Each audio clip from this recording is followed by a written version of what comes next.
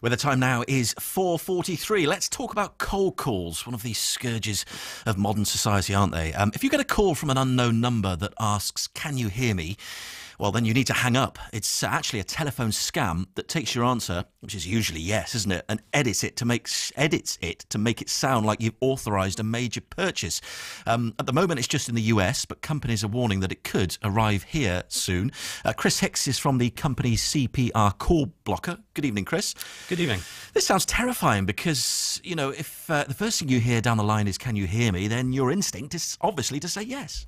Yes, absolutely. What's basically happened is our customer base in the United States started reporting this to us about a month ago.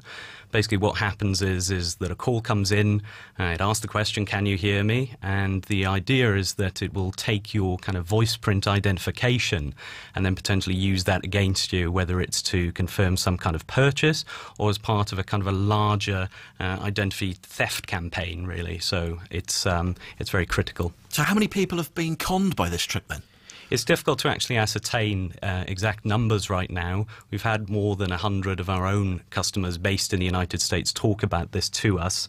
Like I said, in terms of the way this has been reported, I think it's been a little bit confused in terms of actually it represents a part of a larger identity theft campaign. So with, of course, the move towards voice print ID taking up, certainly with HSBC, of course, they're talking about my voice as my password. It seems that our voices now are becoming a potential way to kind of undermine and really take over our lives. So people who might be worried by this, what should they do?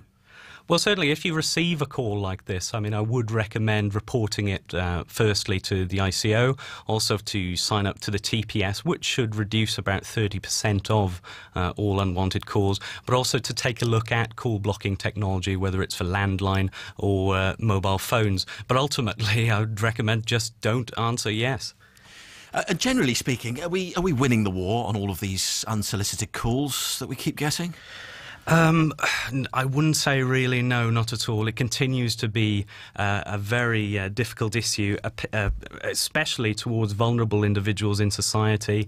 Certainly we find much of our base to be around the 60-plus bracket. They tend to be targeted through their landlines for the most part. So really, it continues to be a very terrible issue for a lot of people, and many people have lost entire livelihoods from scam calls. I guess one of the problems is that not all of them are bad. If your mobile phone provider, for instance, calls you out of the blue, it can be because they're offering you a deal which is going to save you money.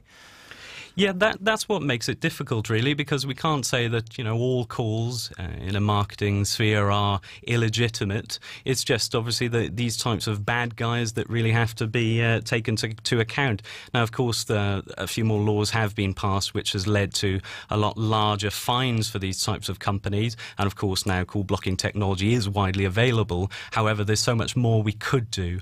And obviously, raising awareness about these kinds of scams is one of those things.